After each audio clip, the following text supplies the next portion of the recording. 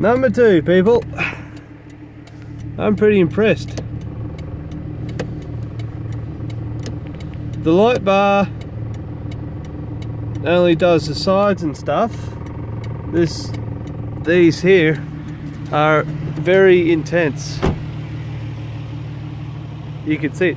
That's the light bar going off and doing whatever, and cameras never pick it up. But these, that's how intense the beam is. As it hits there, it's actually causing.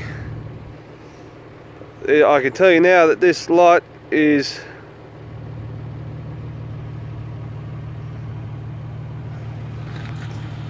Wait. I could have sworn that was moving. Oh, there's someone in the passenger seat. You can't look at him.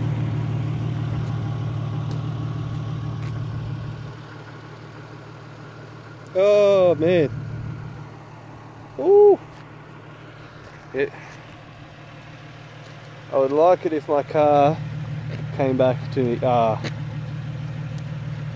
Come on. Oh. There you go.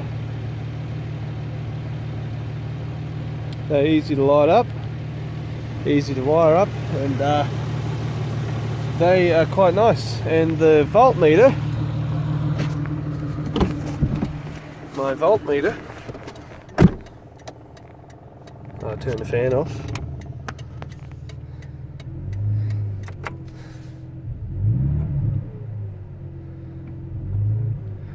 Okay.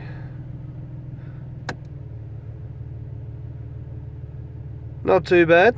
That's at idle.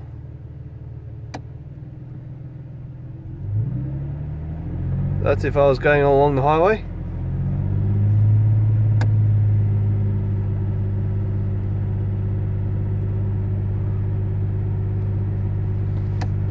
Anyway, go for a little drive.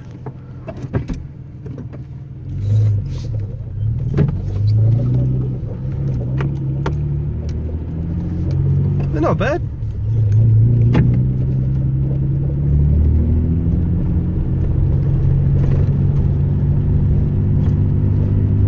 Cameras really don't do it justice. It is pretty good, but the cameras just don't do it justice at all.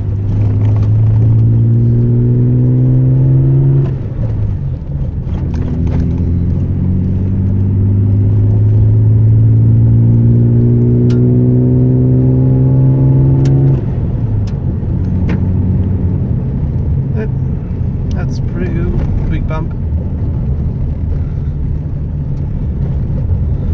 No, the light's not on the ground. That's a part of the beam that hits the ground. It's weird. It is so weird. I don't see that with my bare eyes, but the camera sees it.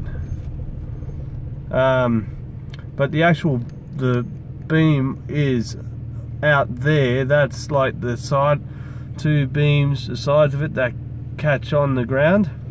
It's really weird.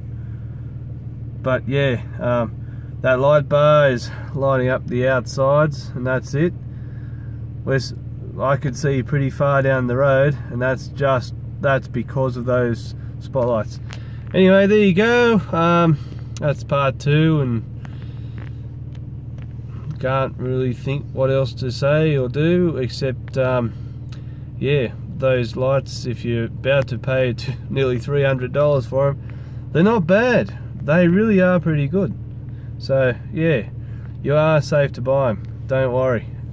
Alright, see you on the next one, I suppose.